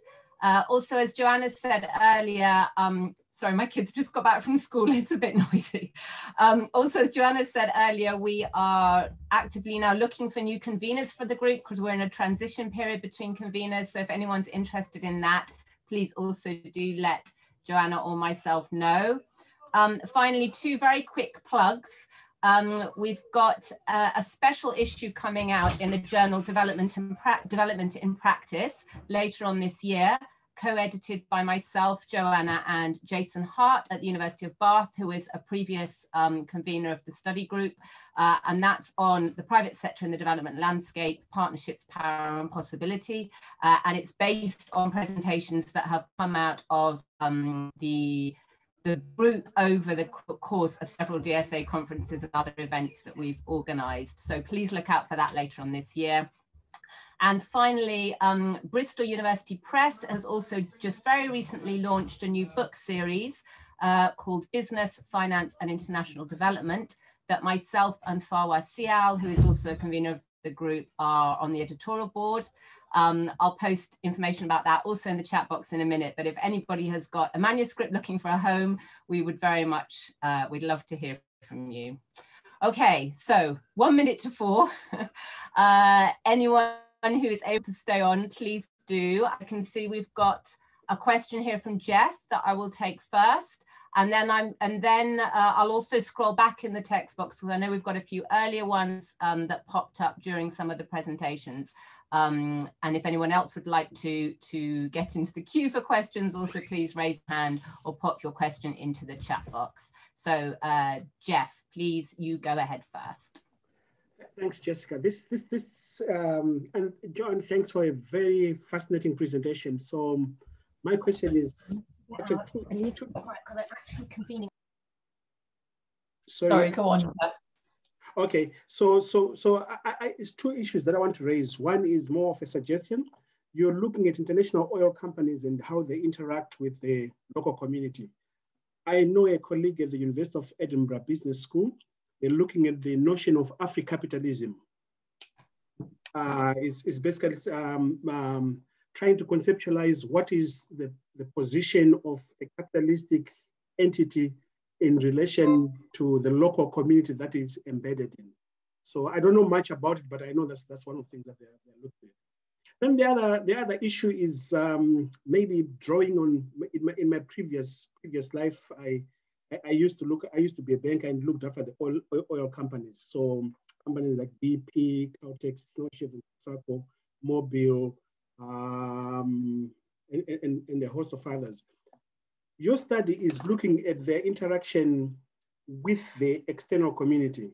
But what we found as a banker was in terms of training people who joined the organization, they were really good. So it would really be interesting for you to look at that, to look at the training and skills upgrading that they have for people who join the organization, and what the impact. Well, how does that compare with the external in terms of the society? Thanks. Yes, thank you. I didn't get a chance to sort of, chat through that, but one of the things that we've seen in sort of mapping the 3 phases is that you do see that the oil companies have become very sort of proficient in training their own staff, but also then in working with governments to actually sort of train up their internal workforce. And Tullow in Uganda is a classic example of a company that really sort of kind of almost swapped an expatriate workforce for a local Ugandan workforce. Now, at the end of that, they actually pulled out of Uganda. So that's where you kind of see that whole sort of long-term trajectory of sort of, financial investment needs in that sense. But yes, thank you. I'll email you about your colleague. I'll get in touch if you don't mind. Thank you. Thanks, Joanna and Jeff. Luis, you had a question earlier, I think, for Jeff and Maureen around the funding of labs, pharmaceutical labs in Africa. Would you like to unmute yourself and pose that question now? Oh, I wrote it also on the... Sure, shall I just read it out? I'll just repeat. Okay. So first one was in terms of the labs, basically research and development. Who are we talking about when we talk about funding? Is it public, private, philanthropy, multilateral, bilateral aid? What are we talking about here when we talk about labs in Africa? Second one is your view on this attempt by African Union to build an autonomous continental public health policy by starting with this African CDC. So what is basically your view about this? That's it. Jeff, why didn't you go first? Okay, many thanks, Maureen, and thanks, Louis, for bringing that up. I will start with the one on the labs on who funds that. And I think it's important to separate the different types of pharmaceutical entities. So you have the vaccine manufacturers and you have the small molecules. By small molecules, we're talking of those who produce pills and everything else. By and large, the small molecules are privately owned, and they don't do research and development. They started the formulation development and work backwards to local manufacture. So they tend to fund that using their retained earnings. Those who have a decent business case are able to go to the banks and they get funded. But usually the development phase, it's very rare for them to be funded. Mostly they're funded working capital for day-to-day operations. Now, when you come to the vaccine side, that's where the ownership is kind of different. So if you go to South Africa, in fact, you only have 5 countries that do vaccine manufacture: South Africa, Senegal, Tunisia, Egypt, and so I've forgotten the 5th one. Anyway, so only 5. So if you look at South Africa, for example, it is a public-private partnership, which is BioVac. If you look at Tunisia, it's Institut Pasteur de Tunis, and Senegal, Institut Pasteur de Dakar, and Egypt, it's Vaxera. So the portfolio funding, I think, depends on which unit you're dealing with. So if you look at a unit like BioVac, for example, I know there are projects that have been funded using donor funds, and then there are other projects that they have funded using, for example, they've out-licensed certain technologies and they use that money to fund that. Jeff, what's the question is specifically about laboratories? Louis, did you say labs or were you? Laboratories, yes. Because I was mentioning one of the slides that Jeff showed, so I was trying just to understand what about that. Yeah. Yeah. My assumption was when you said labs, I just assumed you're talking of pharmaceuticals and that unit within the pharmaceutical company that does that. Or maybe that was a wrong assumption. I mean, there are some independent WHO pre-qualified laboratories which are used by the pharmaceutical industry. Yeah. So what I was just trying to understand is when you talk about research and development within the laboratory system, what are we talking about in terms of funding? I just want to understand how is the system when we talk about in the African.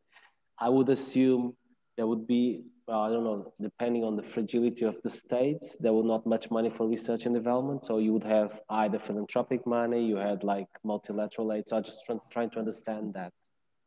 Yeah, I think it's a mixture of government laboratories and some externally funded, but also there's some private commercial labs. I mean, I think it varies. Jeff, I'm not sure, but I think it varies a lot by country. Yeah, it varies. So forgive me, Louis. So for me, when you say laboratory, it means something totally different. So are you looking at analytical laboratories or are you looking at that research and development function within a firm that works at bringing a drug to market? Or in terms of a research and development institute? Exactly, that one. Mostly it's like a lot of the basic research, I would say that. For example, let's do Kenya, which I know much better. You know, they run a huge number of clinical trials, they have laboratory, and it's a mixture of externally funded private money and government chemistry, for example, laboratory. So it's a mixture. Yeah. Driven quite a lot, I think, by the clinical trial system. So if pathology shortage. Yeah. The reason, so maybe just to, I'm asking you just basically trying to understand to what extent there is a potential to move into the next level, which is, so if you start doing some more local research, some basic research, then maybe there is a step forward. You might also think about manufacturing, producing locally. So I'm just wondering, instead of quite a lot of basic science. I mean, you know, South Africa, Kenya, and Nigeria, for a start, all have world-class science. That's not it's not something that they need to start on. They have a huge amount of this already. Yeah. I think it is enormously different country by country, but they do already, there is already a scientific base in quite a few. Yeah, yes. And it actually depends by country. So maybe a way that I could rephrase it is, if you're looking at the innovation infrastructure from research and development, or research, translation, and commercialization, South Africa would be a very good example. So South Africa, if you're a researcher, depending on the number of papers that you produce and the number of PhDs that you supervise, it is linked to the amount of money that you get for government to fund your research. And so the more you publish, the more you supervise PhD students, the more you get this grant annually for you to be able to do something.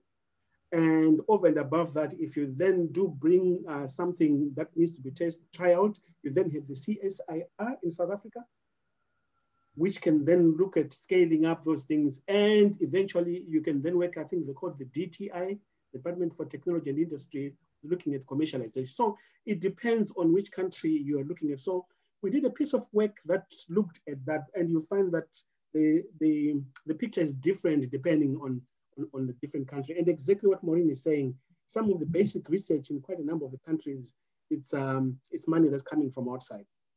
I mean, a good example is Kemri Wellcome Trust, which is heavily Wellcome funded. It's based in Nairobi and outside Nairobi. Yeah.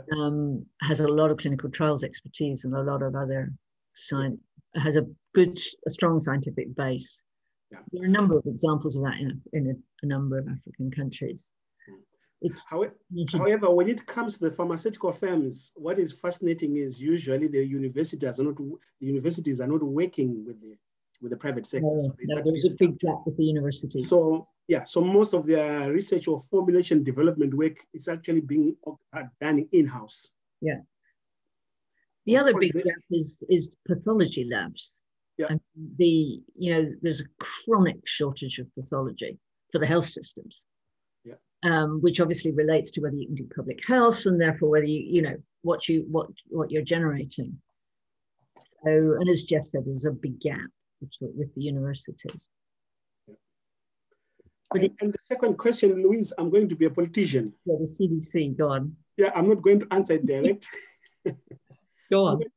I'm going to answer it by using a concept that my colleague Maureen and another colleague Julius, I'm not sure whether he's not in now, they developed, which is the notion of local health.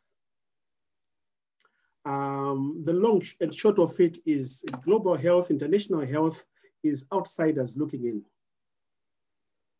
And it has all these links to colonialism. And so for example, international health is all about trade. So we don't want you to bring disease from where you've gone to. Global health is about, these infectious diseases, let's give you money to solve them where you are so that you don't bring them to us. And so these are outsiders looking in. And there is no one who's looking from the bottom up, asking the clinician, asking the local scientist, asking the local epidemiologist, saying, what are the problems that you have locally? And how can you work on these problems so that you can solve them using your own ideas and your own intervention? So my colleagues, Maureen and Julius, call that the local health approach. So I am inclined to adopt that because it's locally contextualized. It looks at what's going on the ground in response to that. The issue of coming in at regional level, and I may have misunderstood your question, but the issue of establishing things at regional level, I think may be a perpetuation of, again, trying to solve things not at the level that they require.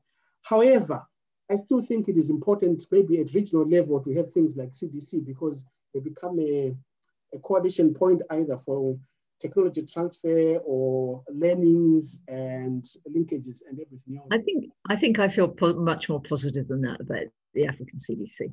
I think it's a hugely important moment that John N'Guessan has really established a voice for African public health on the international stage, which has simply never been there. And for all the strengths and weaknesses, and it's a struggling institution and so on, it's an important moment at the African CDC. it's changed the narrative, I think, in a number of ways. So it's providing a platform that wasn't there before. So I feel extremely positive about CDC. I think it's important. However, the challenge will become, how do you translate what's done at supranational to national level? I know, but it's yeah. Yeah, and I guess nice about CDC. I think it's important. Yeah, I guess it takes me to the question that who was it who asked? I think it was Helen. Helen had a question. Yeah, about technology transfer. Is Helen still here? Yes. Helen, yeah, Maureen, you wanna go first on technology transfer? I don't know anything about the technology bank. You do that one. Okay, so Helen, one of the things that I've really found, so I like the idea of a technology bank, but when you go in and you talk to these innovators, they tell you that tech transfer is really complex. It's about establishing relationships, it's about culture, it's about learning how the other person works. And if you noticed, we had said that most of the people who are doing the innovating, the private sector. And this is something, if you then look at the tech, so that issue of establishing relationships and knowing how to do things. So one of the examples that I got was, I think it took them almost 10 years to do a tech transfer for one technology. And after they learned certain things from there, they then realized the second time around, it took them 3 to 5 years. So if you bring this technology hub, I think it's important that these aspects of these relationships and setting up these relationships and understanding each other and culture and ways of doing things is taken into account. Is it a good thing to have a technology bank? Most certainly, it is. But I think the devil is in these details of bringing in these people to work together in a way that actually allows things to work seamlessly. Absolutely. And I guess one of the things, Jeff, that you and I have been seeing is that when you get a real shift in technology transfer, it tends to be associated with new partnerships and new foreign investment. So, some of the shifts you're seeing in Kenya at the moment is to do with big Indian multinationals buying out Kenyan firms or buying into Kenyan firms. Or buying into Ugandan firms, whatever, so that the tech transfer is then in-house, whereas before it wasn't, which can help with these issues about culture. So that a couple of firms that were previously family firms have said that they've sold out or sold partially out to get their hands on technology. So I think there's an issue of what technology is available, but there's also the issue of how, I think, which you're saying, Jeff, and I've learned from you really, which is the main issue is being able to use it. And to do that, you may just need to be part of an institution that already knows how to use it. Yeah. So you need foreign investment, basically, of some form. Yeah. And I'm not sure if it's Helen who put a message earlier on, who was saying they were working on the tech transfer in the food processing industry. Yeah, it was someone else. No, I think it was someone else. Yeah, that was I think it might have been Radha. Okay. She had left the chat. Yeah. Because we have got her email here if you're interested in getting in touch with her, Jeff.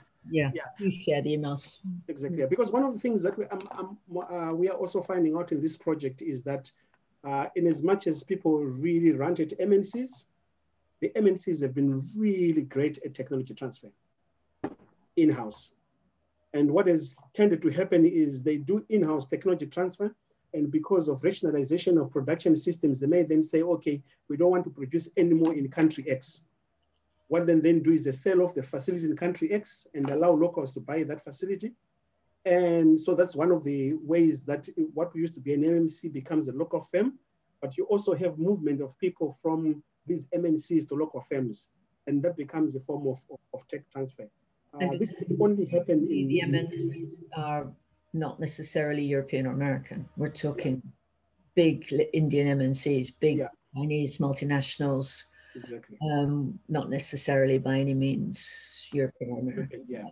And what I've also found from experience, at least in the banking sector, was that the transnational or multinational banks had really good training programs. So whenever the local banks then poached this stuff, they actually went on with, they carried with them some of these new learnings that they had and changed systems. I think we've answered all the questions, haven't we? I think so. Thank you so much, Jeff and Maureen. Does anyone have any other questions, Jeff and Maureen, or for any of the other presenters before we wrap up? I feel we could go on for hours. No. Okay, well maybe, oh, Jeff, do you want to have? Yes, I think it was Francisca. Yeah, I think it was Francisca who presented on modern day slavery or stuff like that. And I wanted to ask her, in her research, at what level do you bring in culture into this? I grew up in Zimbabwe. When we were young, after school, we would go and help our parents in the peri-urban areas. It was a way of teaching us to be responsible citizens. And so at what level do you, so if you go to Ghana, for example, when they're producing cocoa, or if you go to all these other countries, at what level do we distinguish the culture and training children to become responsible and the issue of, let's say, for example, child labor? Thank you so much. That is, it's not that I'm laughing, it's just a great question. And I got the same question in DSA the last time I was at DSA, and the person presenting was presenting on, he was trying to say why child labor definitions, international ones, are wrong and don't account for cultural relativism. And he actually brought us chocolate from a farm in Ghana where he was from. So it was very moving. And up until this day, I think that's something that carries with me always. So it's just so interesting you asked that. I think, for example, with child labor is very separate, I would say, from other forms. For example, if it's amongst adults, people's age, the big issue with how you define modern slavery very clearly is when someone does not have the agency to leave a very vulnerable situation. Because even something I've always defended in my work, and very much in line with the capabilities approach, is you should be able to exercise your own agency, even if that counters your own well-being, right? That's what Amartya Sen explains, right? And people will stay in situations that are actually detrimental to their own well-being and health. But that's okay, because you are exercising your power, your agency. Now, the problem with this exploitative situations, let's say a migrant worker in the garment industry that is who is in a very vulnerable situation where, for example, they don't have the work contract in their language, where they don't have, where the factory management keeps their documents so they're unable to leave, where their payments are withheld, where they are paid less than they were promised. Suddenly you see here series of indicators that say these people are in the presence of a vulnerable situation. But the question is, do they know they are in a vulnerable situation? Many of them don't know, because as a migrant worker, your information, even with all the technology we have today, might be very limited, and you're more willing to accept something that is actually in truth not acceptable, and acceptable because maybe it's not in line with labor regulations of that country. So for example, when I came to the UK over 5 years ago, I did what I think a lot of Portuguese do in London, which is I did cleaning jobs. I worked in housekeeping, and I didn't know I was getting paid at a minimum wage. And I had a fake contract that was not in my language, and I didn't speak English very well. And so the lack of awareness, because you don't know what's acceptable, you cannot stand up for yourself, and you cannot leave a situation, you just normalize it. And I think that agency is a key concept here. So with adults, it's easy that you can say, we just need to help amplify or enhance an adult's agency to choose to leave or not of all the situation. Just a side note, one of the projects I did in South Asia, a mobile app we tested in 16 countries, was about helping a worker understand through a questionnaire that they were in a vulnerable situation or not. And then we tell them, this is your situation. Do you want help leaving or not? And they can choose to stay, but you're giving someone a choice. With a child, it's a bit different. It is already a level of complexity because the child legally does not have the ability to consent in the same way, right? So that was very difficult. But I do understand, and sorry for maybe going a bit bit further on this. But with children, and we've seen with child labor, we try to treat it very differently because because of this idea of that children not being able to legally consent. It's international standards, they're very Western centric. Might consider that in some countries you have very high instances of child labor, which actually not true. For example, one of the countries with the highest number of one of the highest child labor rates is Lesotho. And I had a colleague from Lesotho who says, I grew up helping my parents with the cattle after school every day. And it's not like a job, it's just what you have to do because you help your parents' business.